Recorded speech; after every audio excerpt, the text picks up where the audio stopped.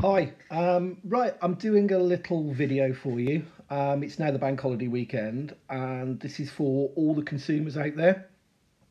Um, no doubt you've seen that all the big retailers now are saying, hurry, hurry, hurry, bank holiday savings, great deals.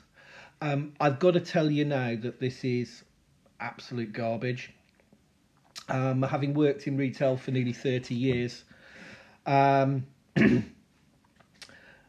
these prices will be back exactly the same in 8 weeks' time.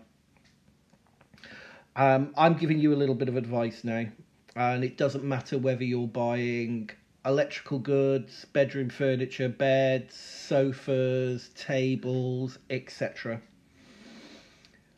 Buy it when you need it. Save your money. Don't take out any finance unless it's guaranteed 100% interest free.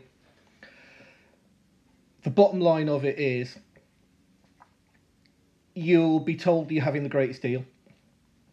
They will give you freebies. But these prices that are out there are completely fake. You just need to start wising up and shopping smartly. Too many people don't. And I've been culpable in getting people to actually part with their cash, knowing that it's not the best deal ever.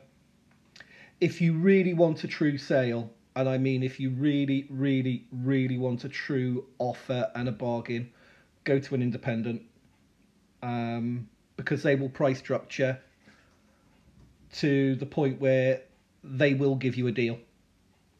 I know it sounds really, really crass of me to say this, but I think it's important that you, as retailees